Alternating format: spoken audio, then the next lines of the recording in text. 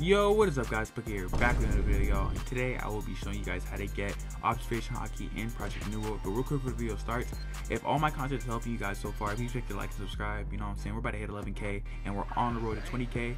And second thing, join my Discord server, y'all. You know what I'm saying? I'm gonna be giving away a lot of devil fruit stairs, so make sure to join that Discord if you guys want devil fruit giveaways from me. And yeah, let's get into the video. Alright, so real quick, what observation hockey is, it's basically just Ultra Instinct in one piece.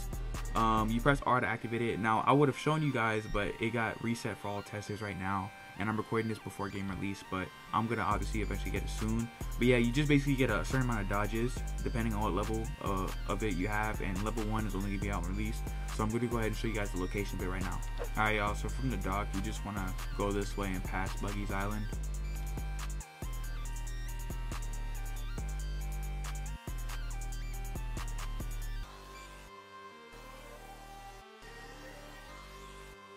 When you're on the way there, you're gonna pass this the jungle map.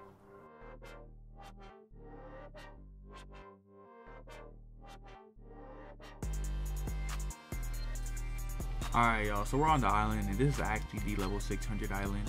So after here, you just wanna follow the way I'm going.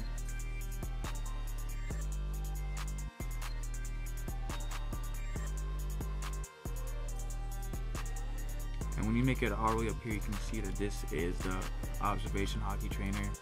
Unlock level 1 of observation hockey for 150,000. Level 6 is required, and then obviously you can start your journey there with observation hockey. But yeah, anyways guys, that's gonna be it for this video, y'all. Make sure to tap into my starter guide video for this game. I've posted a bunch of videos on this game to help you guys out, and I'll see you on the next one. Peace. I gotta get to grinding.